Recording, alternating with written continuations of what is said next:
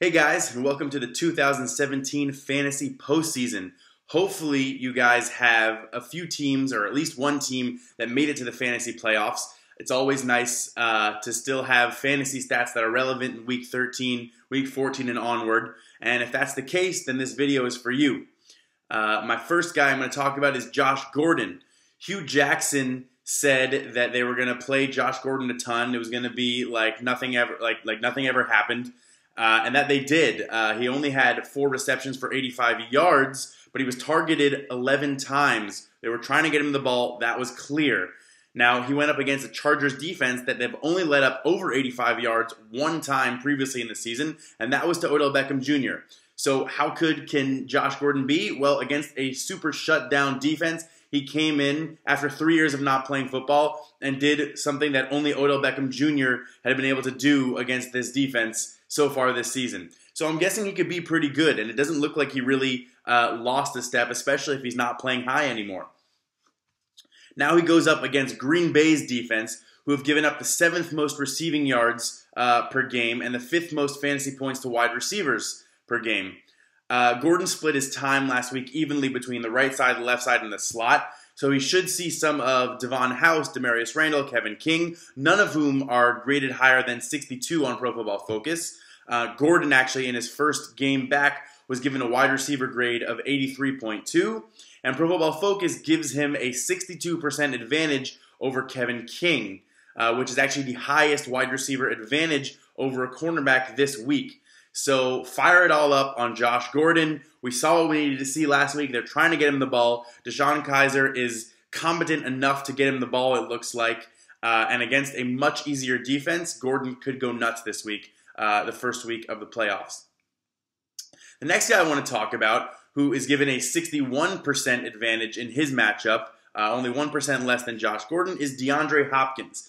Now, DeAndre Hopkins owners must be so excited for their first week of the playoffs. He gets the 49ers defense, and he gets to go against Dante Johnson, who grades out on Pro Football Focus at 42.6.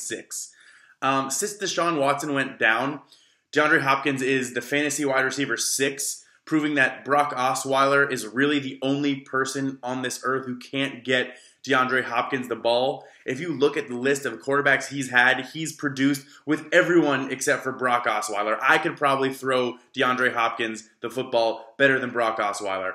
So Tom Savage has not been a huge detriment to DeAndre Hopkins. He's been able to get everything done like normal DeAndre Hopkins. So there's not a lot of analysis that needs to be done here.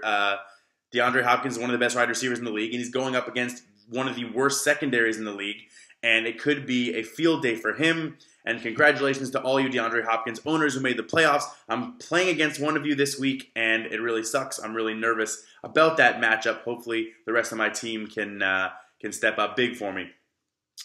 Now, I've been talking a lot about wide receivers, but if you want to see a defensive showdown, there's Seattle at Jacksonville. Now, Jacksonville gives up 167 passing yards per game, which is 28 fewer yards than the Pittsburgh Steelers give up per game, and they're second in the league. So Jacksonville is not just the best in the league, they're so much better than everyone else at stopping the pass. Russell Wilson and the Seahawks, though, are very hot offensively. They have the 8th most passing yards per game in the league, and Russell Wilson, since his Week 6 bye, has thrown for over 220 yards and 2 or more touchdowns in every game.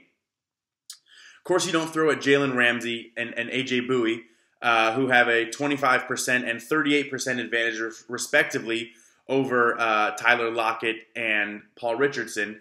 But what about going to the slot, where Aaron Colvin, who is the weakest link, I guess you can call him, in the Jacksonville defense, Doug Baldwin, who plays in the slot, is actually given a 17% advantage over Colvin. So this might be where the Seahawks try to get some things done in a slot, but there's really not much you can do against the Jacksonville defense. So it'll be very interesting to see this super hot offense play against what has been the best defense we've seen in many years at shutting down the pass.